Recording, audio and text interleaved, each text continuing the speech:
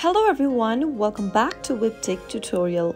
In today's video, I'm going to show you how to log into Wise application. So first, launch open your Wise application from your app drawer to get started, and from the main interface, tap on Get Started. Select the Login button on the left hand side menu to log in with your email and password. You can also log in with your Apple account, Facebook account, or Google account. Go ahead and select one of them from the bottom of this page. To log in with your email, type in your email address in the first text bar. Make sure to type in the same email that you used while registering for the account. After you are done typing in the email, head over to the password field and enter your correct password for the account. If you're having trouble remembering your password, tap the Trouble Login In link and follow through the prompts. After filling in your details, tap Login and wait for a few seconds. And there you have successfully logged in to your Wise account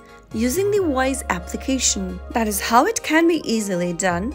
If the video was helpful to you, go ahead and give us a thumbs up. Don't forget to subscribe to our channel by hitting the subscribe button and press the bell icon so that you'll never miss another upcoming upload from us. I'll see you again in the next video. Goodbye till then.